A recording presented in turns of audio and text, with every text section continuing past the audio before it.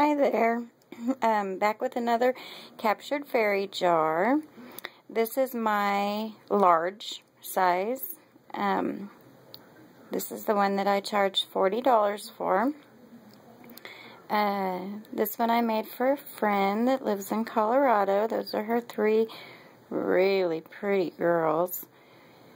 On this jar, I went ahead and used wild orchid craft flowers.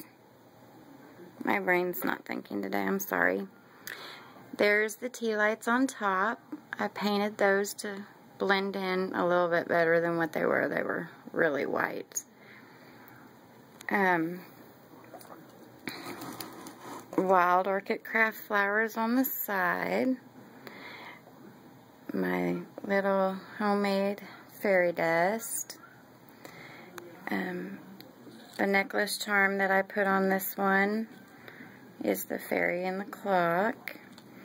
I embossed the tag, and of course on the reverse side, you know, it talks about the fairies, sorry. On the back, all I did was mix Mod Podge and Lindy's and walnut ink and painted it on. She wanted it to be kind of a woodsy, natural look to it, and I think it turned out really, really pretty. I like it. Looks like a bark of wood. Nobody would know that was white tissue paper.